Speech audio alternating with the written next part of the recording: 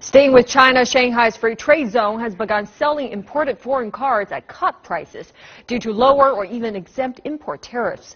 The decision to allow this so-called, quote, parallel imports was made last month. Let's see what's in store for car buyers hoping to pick up a bargain foreign brand. Cheaper foreign cars now available in Shanghai. An imported car exhibition and trade center has opened at the Shanghai Free Trade Zone. It specializes in tax deduction and exemption for major foreign brands.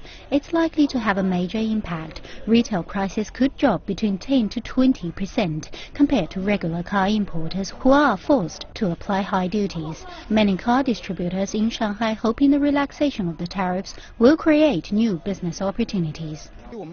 We are car distributors. We mainly deal with high-end cars or limited version cars. We are here today to see if we can find some opportunities because cars here are cheaper. The new FTZ car center is like any other car retailer, offering plate registration, insurance and after-sales service. It's the first one of its kind, but with many watching how business goes, more dealerships are likely to open soon. We are working on the administrative measures now. Once this is completed, we will begin accepting applications for licenses for imported car dealerships.